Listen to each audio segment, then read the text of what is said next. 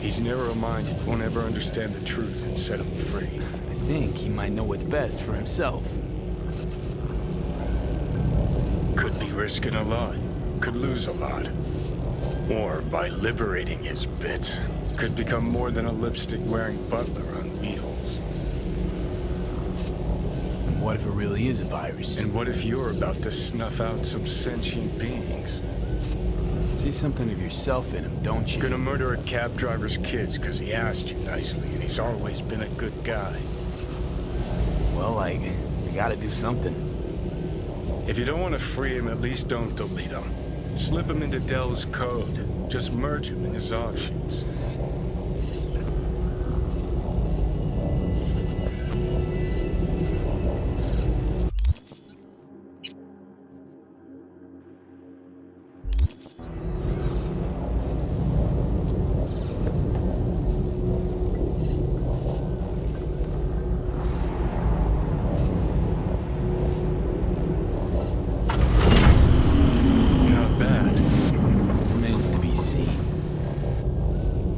That which was divided has become one.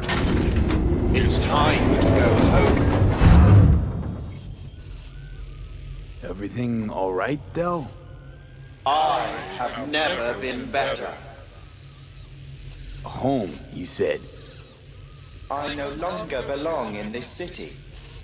I find even this conversation difficult. Well, damn.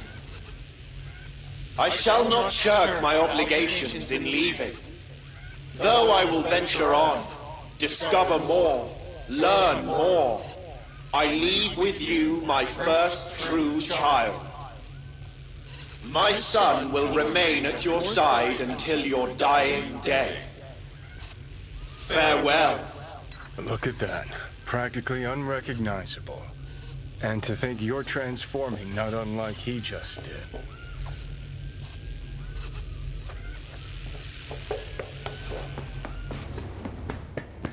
V? Do you hear me?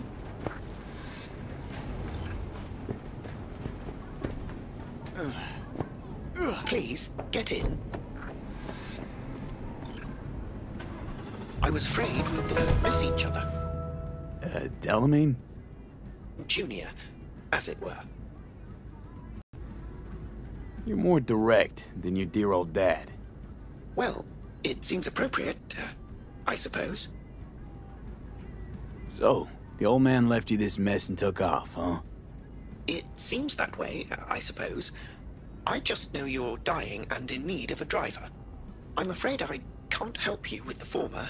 As to the latter, I'm at your service. So what? Want to get out of here?